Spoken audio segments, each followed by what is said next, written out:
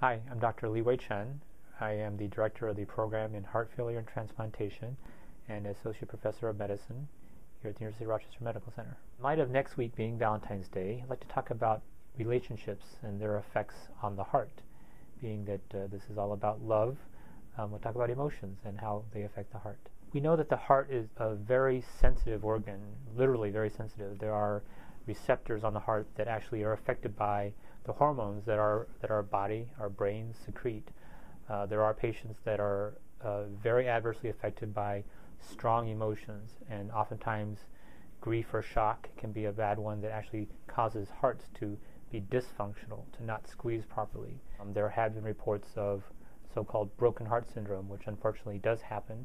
There are people who have literally died because of release of hormones that occur during grief or highly stressful situations. We don't really know who is more likely to have a problem with a stress-related factor such as this.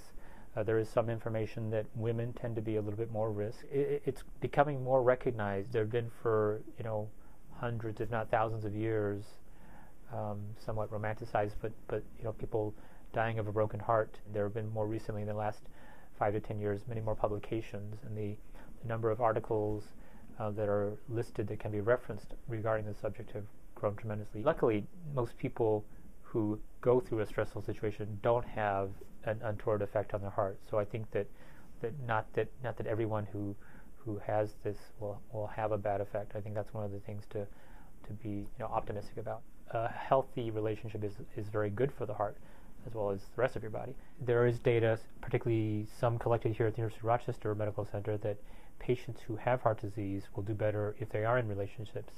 They looked at patients who are undergoing heart bypass surgery and found that even 15 years later that patients who were in good relationships were more likely to be alive and doing well even 15 years out. I think that's a testament to the support that a good relationship can give. Emotionally, there can be a great benefit to having someone there and not being alone and not going it alone. There may be something about cooking for two allows you to be healthier than cooking for one, and maybe there are some lifestyle changes that are different when you have someone else to share everything with. Even though a healthy relationship is a wonderful thing, and I think that there's some data that suggests that it is beneficial to your heart, but that doesn't mean if you're not in a relationship that you shouldn't still do all the things that would help your heart, which is exercise and eat a heart-healthy diet and enjoy your life to its fullest, because those are good for your heart as well. Those are things that you can do for yourself.